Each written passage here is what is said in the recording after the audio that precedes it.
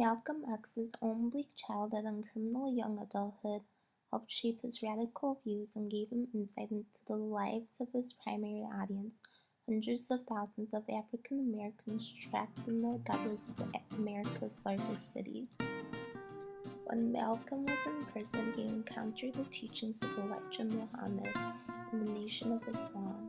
The religion appealed to the young, angry Malcolm. He was paroled from prison in 1952 and was a changed man both mentally and spiritually.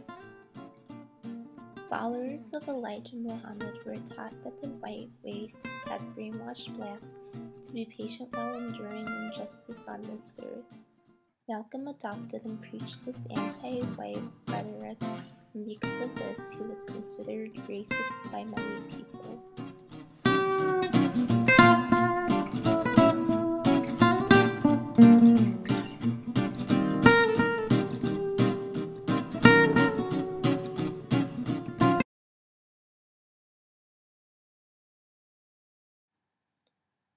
By late 1963, Malcolm X broke his ties with the Nation of Islam.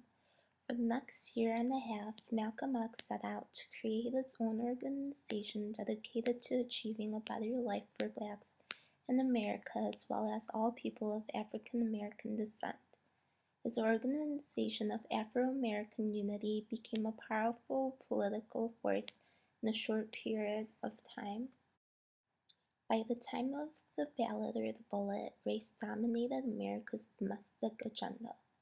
Millions watched police dogs tear into young African American children protesting for integration in Birmingham. Presidents Kennedy and Johnson responded by proposing major civil rights legislation, which passed in the summer following the ballot or the bullet.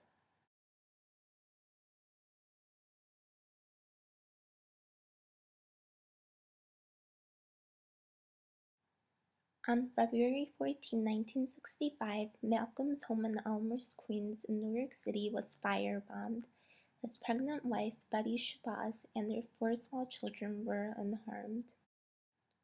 On February 21, 1965, just before he was due to deliver a speech in Harlem, Malcolm X was assassinated by 3 gunmen in front of his wife and 3 of his 4 children.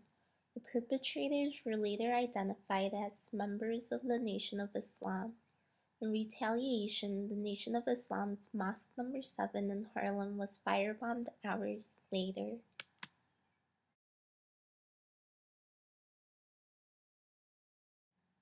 The political philosophy of black nationalism, Malcolm X declared, means that the black man should control the politics and the politicians in his own community. We want freedom now, but we're not going to get it saying we shall overcome.